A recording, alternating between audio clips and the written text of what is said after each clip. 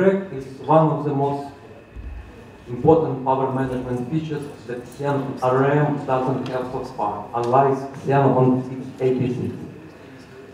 So,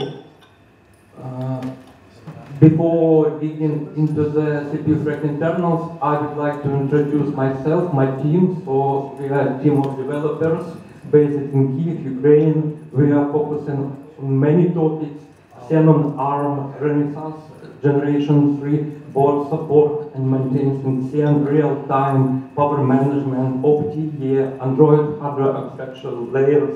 What is more, we are members of Azure Engineering and pushing for Xen usage there. Also, we are developing a Yocto-based build system for multi-domain distribution. Also, we upstream all our work to Xen project, to Linux kernel. You can see us at GitHub.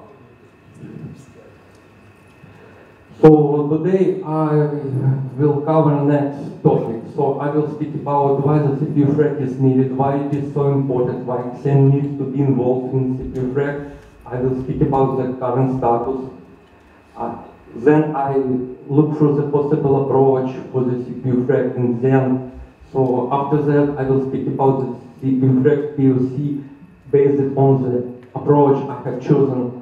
After that, I will show you the numbers so you will be able to see the real benefit of the CPUFreq. After that, I will speak about the improvement which was proposed in Xen manifest.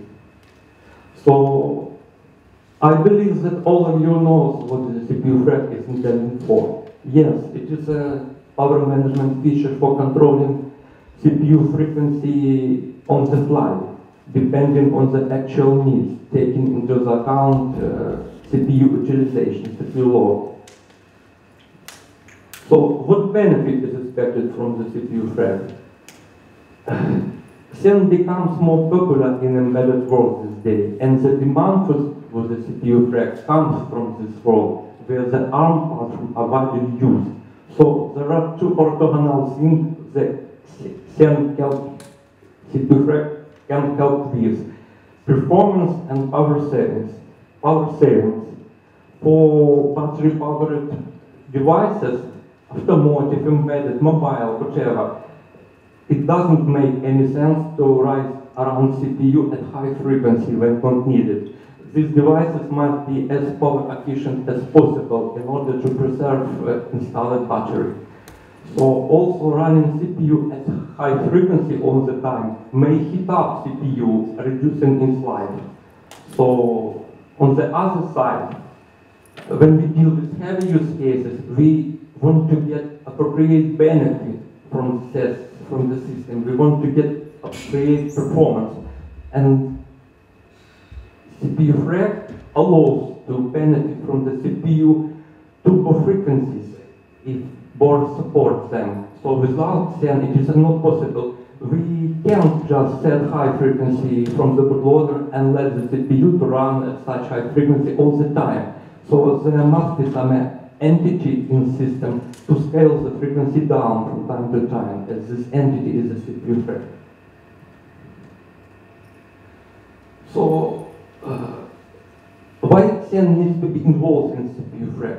So why don't just pursue CPUFreq stuff to, let's say, domain 0 or hardware domain, and let things work as they work on parent system without Xen? So why Xen needs to be involved? The answer here is the CPU virtualization is done by hypervisor, and the abstract OS doesn't know anything about the PCPUs because it runs on vCPUs only. So it's quite clear that we can't create working solution without modifying Xen at all. It's only the Xen single system component who has all required information.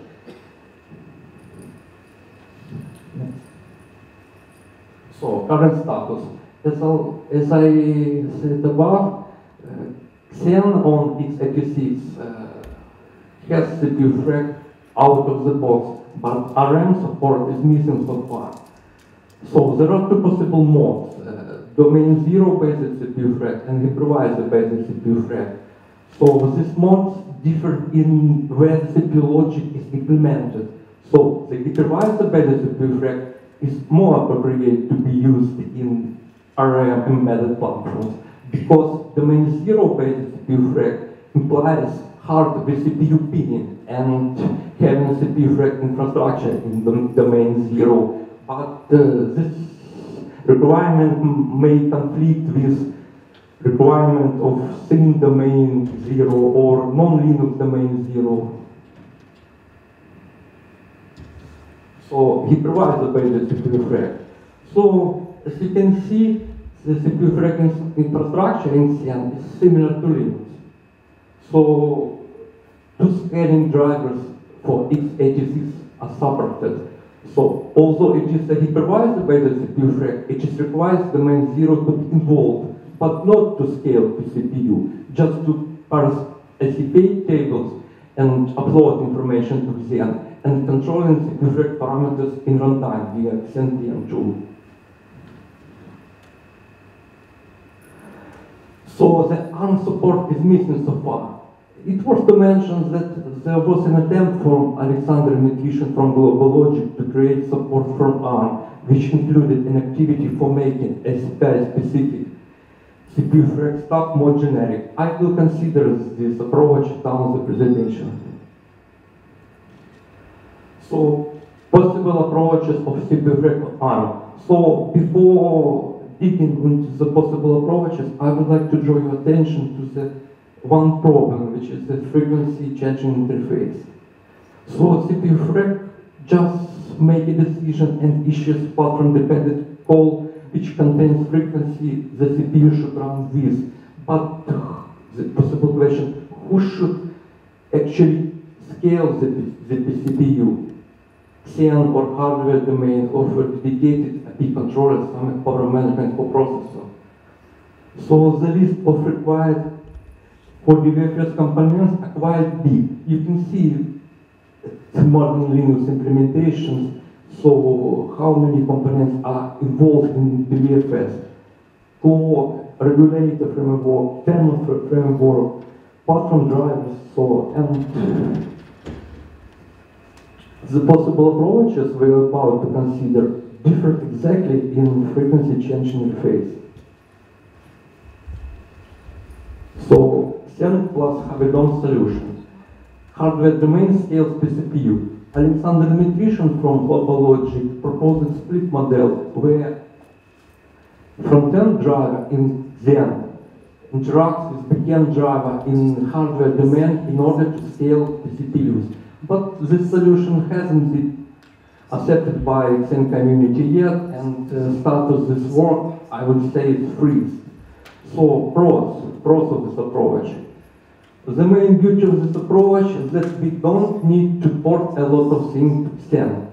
So this solution is going to be generic. Cons. The way how the Linux backend driver implemented won't be acceptable by Linux community, so design is definitely needed.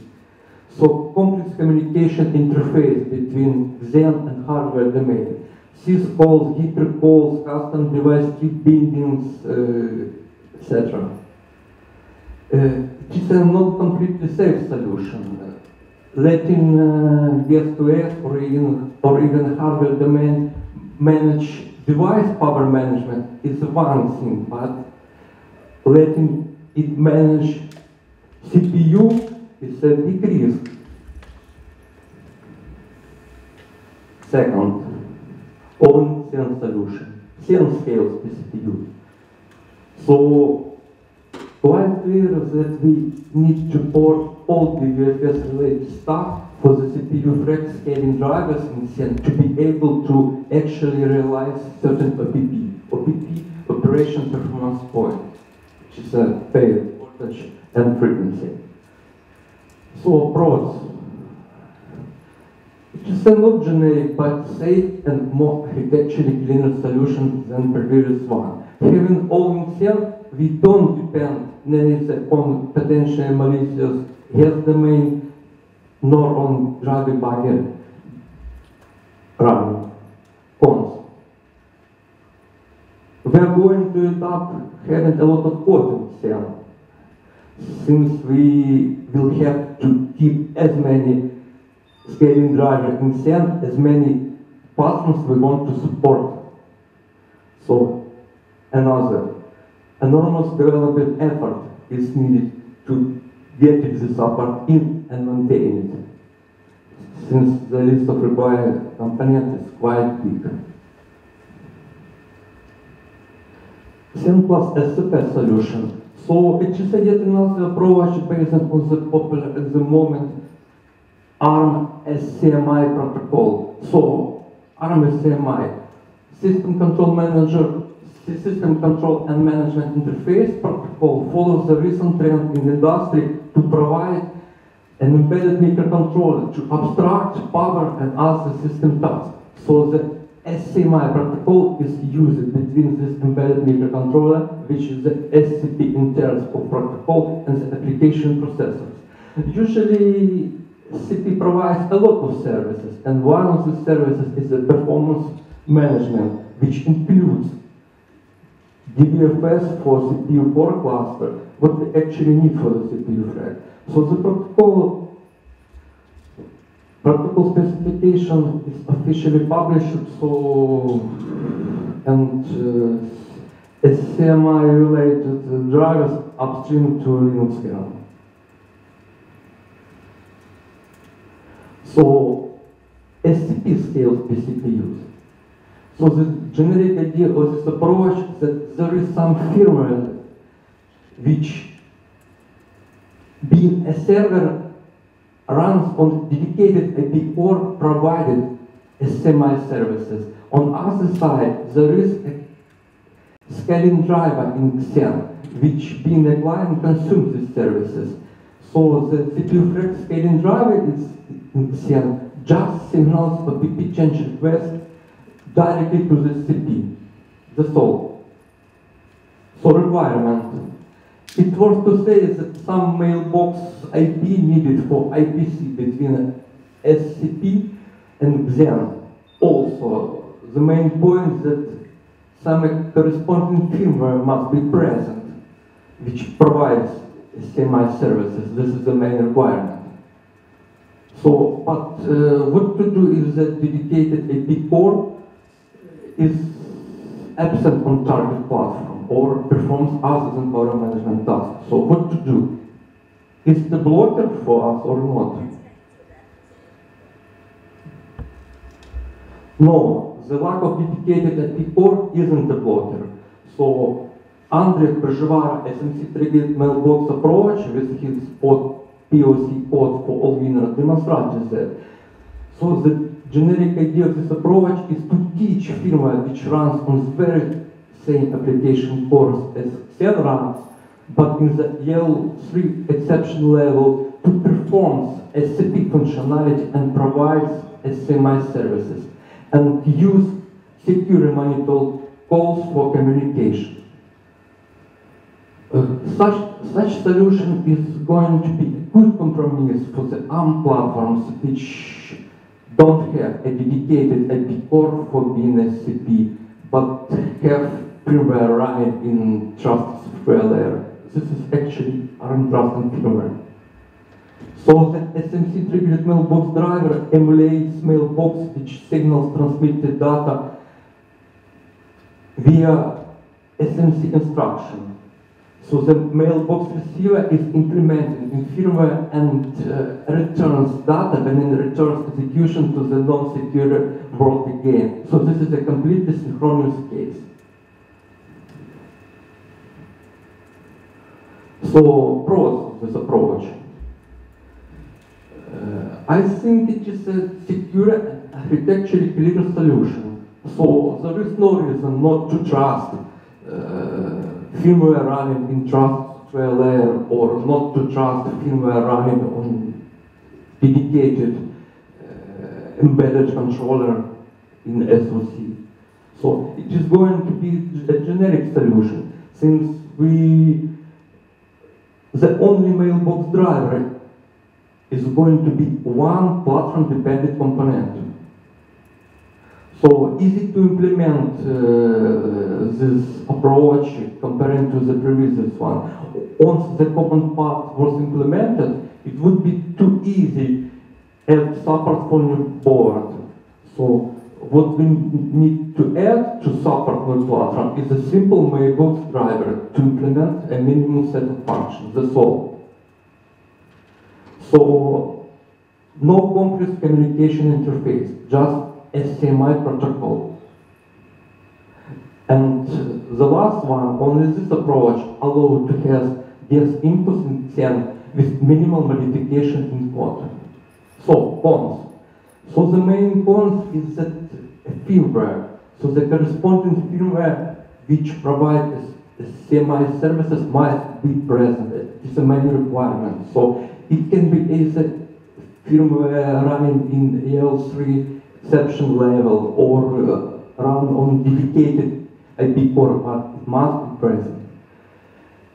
So next cons is seems CPI related only, but so for the if we use a CPI protocol, a CPI is also ARM protocol, system control and power interface. I would say it is an early version of SCMI protocol. It is generic ARM and also officially published, also upstreamed, but it is, let's say, early version of SCMI protocol.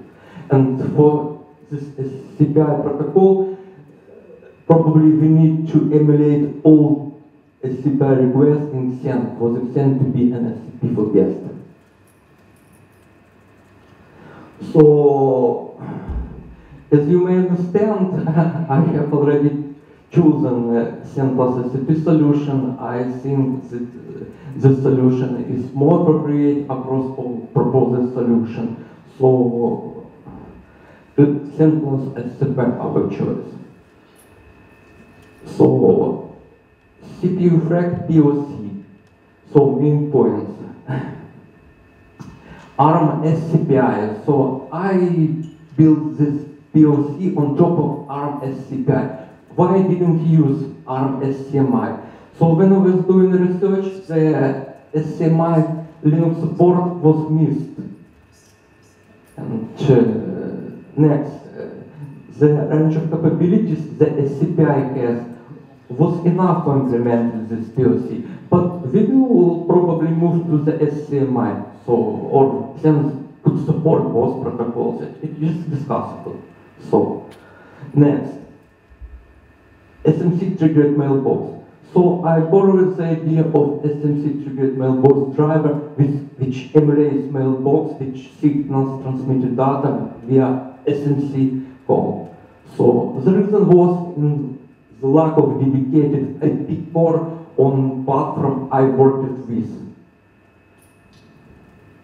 And this idea looked reasonable to me.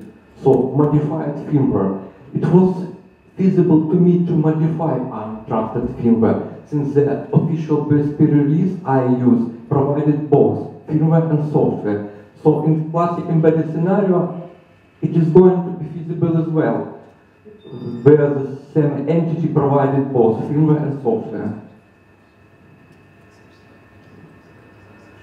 So just a few seconds. Just a few sentences about what we have if we run vendors BSP with CN and without CN. So without CN.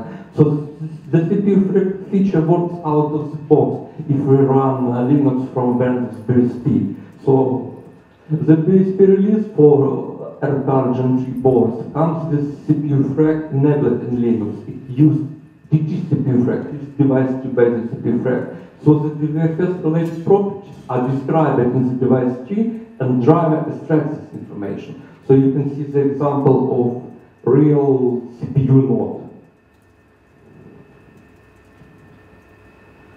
So, but if we run that Linux from BSP as a domain 0 or as hardware domain, we get CPUFreq feature broken. It is expected actually, so there is no issue. Since when CN creates device tree for guest, it inserts only dummy CPU nodes and all DVFS related properties which the original node has are not passed to the guest device 3. So this is the example of guest with CPU node. So there is no clock supply, no OPT, no clock properties. So we get CPUFreq feature problems.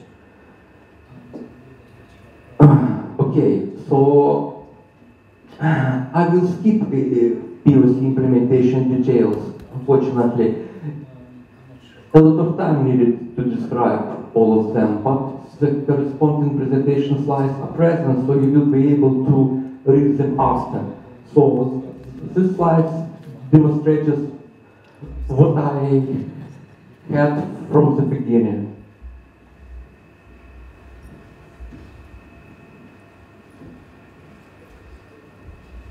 So this slide demonstrates what I got in the end.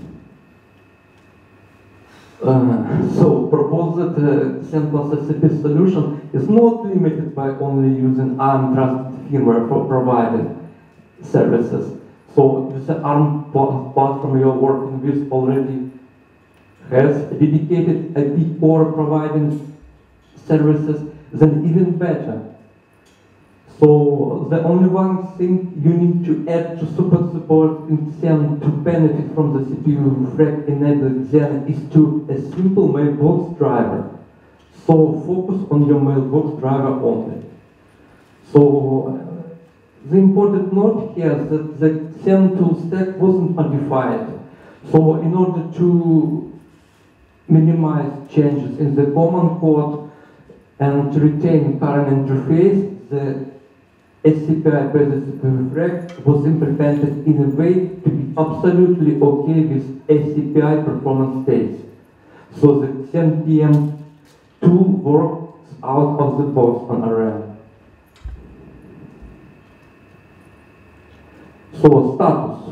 This PoC works, it is stable enough, no random freezes, crashes. It is possible to control CPUFreq parameters in runtime. So I have already sent RFC patch series to the Xen mailing list which initially implements this solution. So the patch series looks quite huge from the first glance.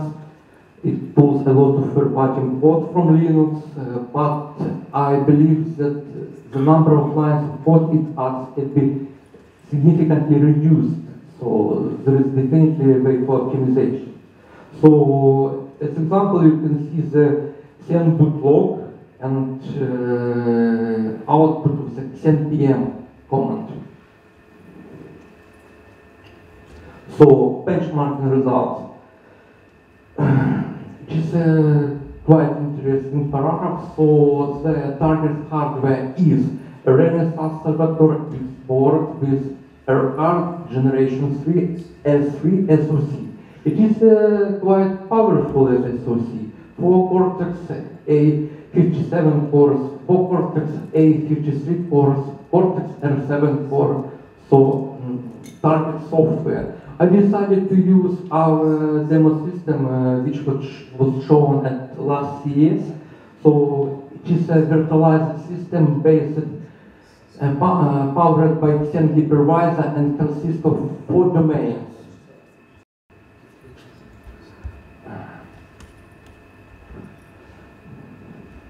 In domain 0, there is no hardware drivers at all, generic ARM v8 Linux. Cluster domain, which is a automotive grade Linux based on Renaissance BSP. IVI domain, which is a Android Auto. And a cloud services domain, which is a generic ARM VM Linux. And this all on top of Xen with CPUFreq patches I did in the context of this PoC.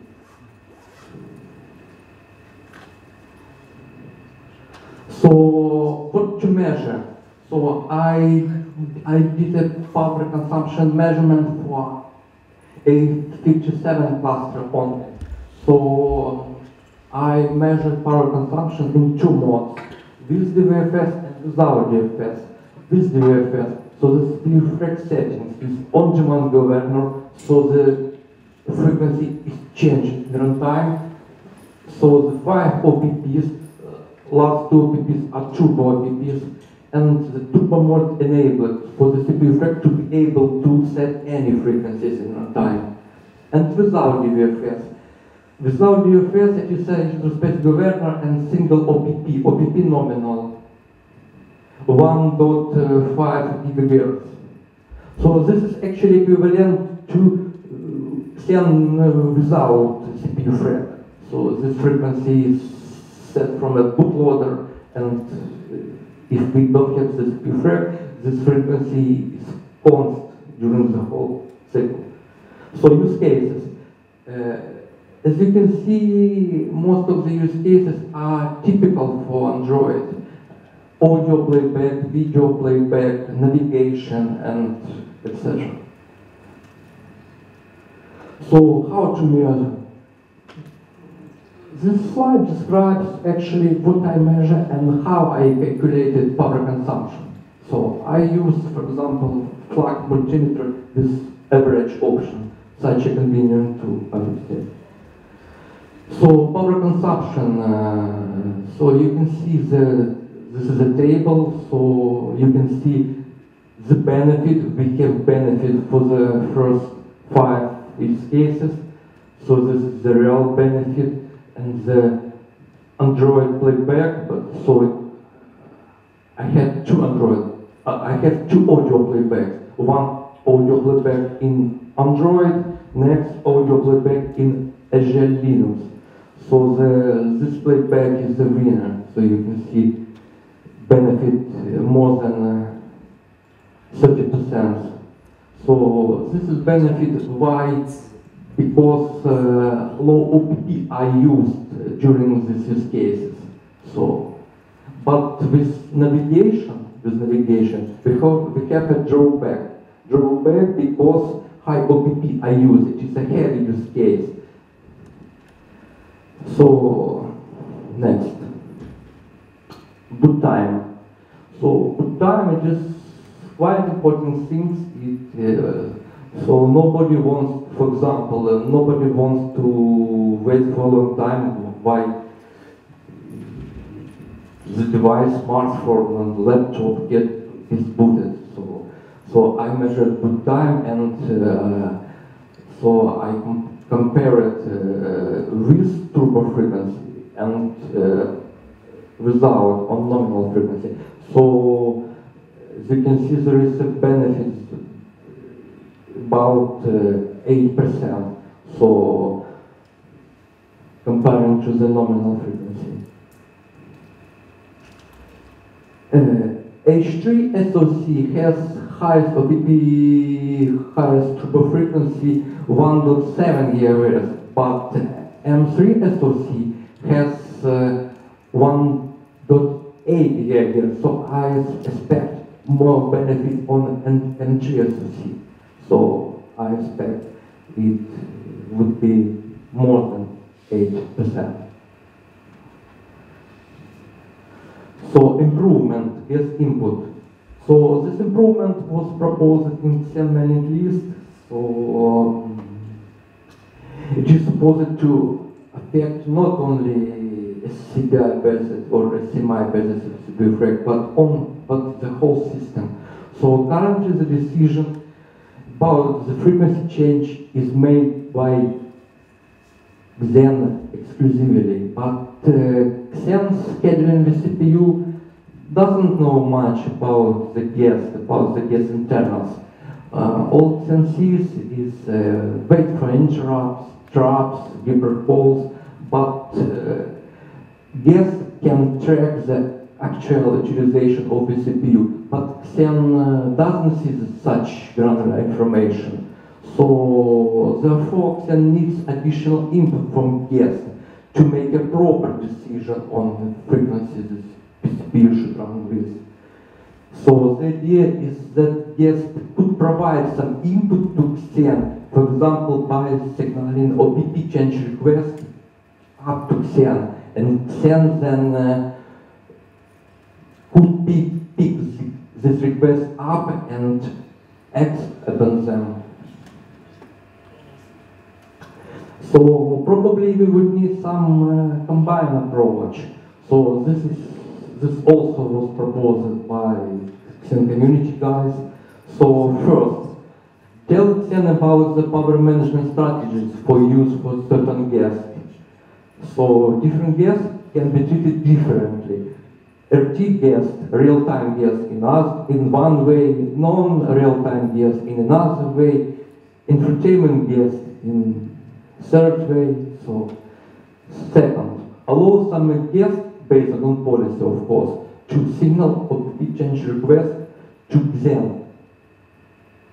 Xen takes this into account, but it may decide to not act immediately because it is going to schedule another CPU, for example.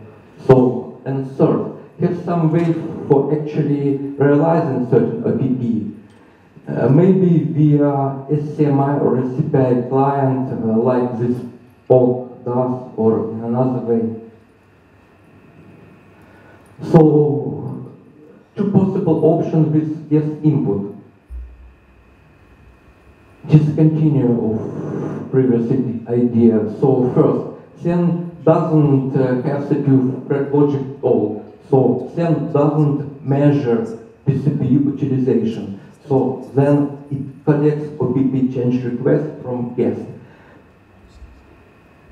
After that, it makes a decision based on this request and some policy. And as finished, it signals final OPP change request to the SCP. Second option, Xen has CPUFreq logic. It measures CPU utilization, like right now. In addition, it can collect the guest change request. After that, it makes decision based on both its viewpoint and guest request. After that, it sends final OPP change request to SCP.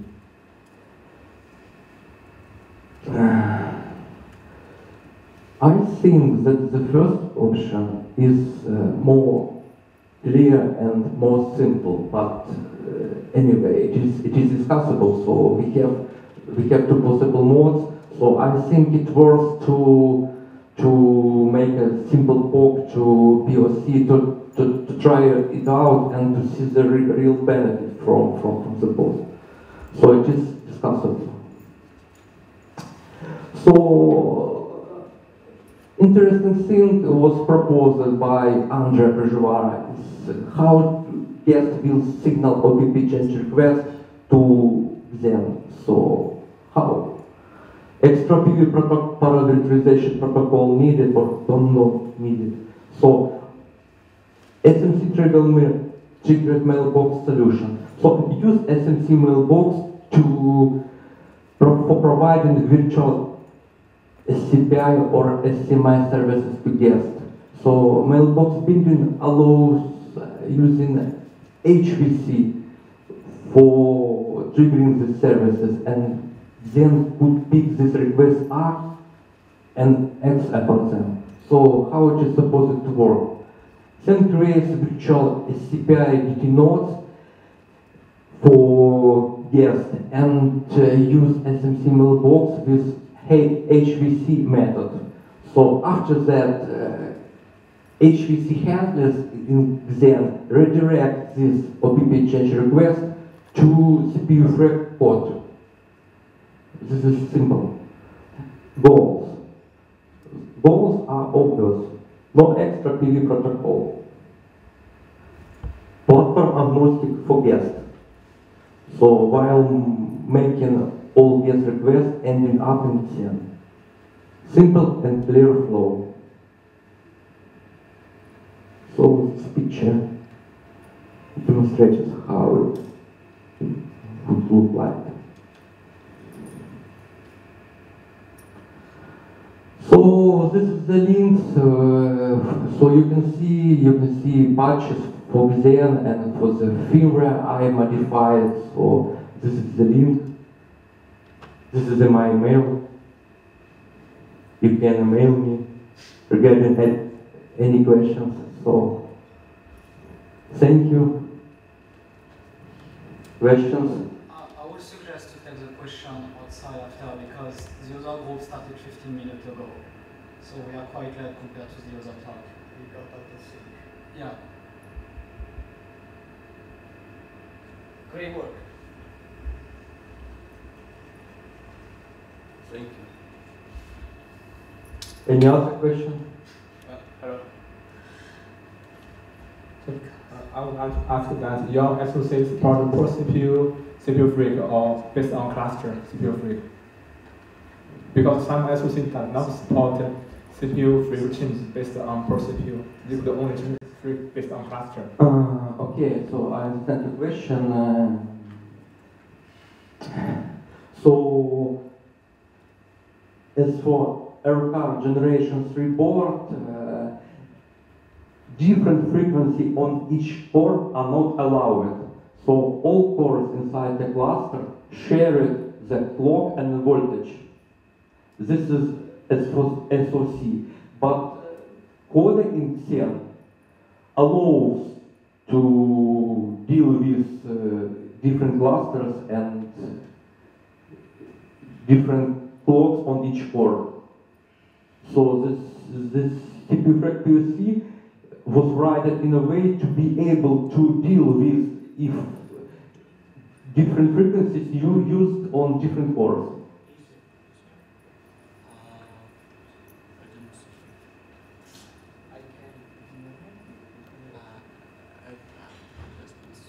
Thank you.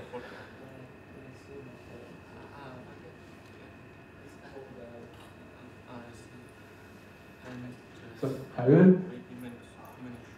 included the symbol in your CPUFreq? Symbol, temperature. Temperature. It would be better to leave temperature to the firmware, because if firmware measure temperature, for example, and if the temperature limit is running out, it just not set high OPP or use a secure interrupt to trigger when temperature reaches the threshold and firmware to scale down the frequency. So I'm not sure it is a good idea to put temperature to 10. So this is personally my opinion. Can I stop you guys? Otherwise the time is getting off your colleague. We have enough.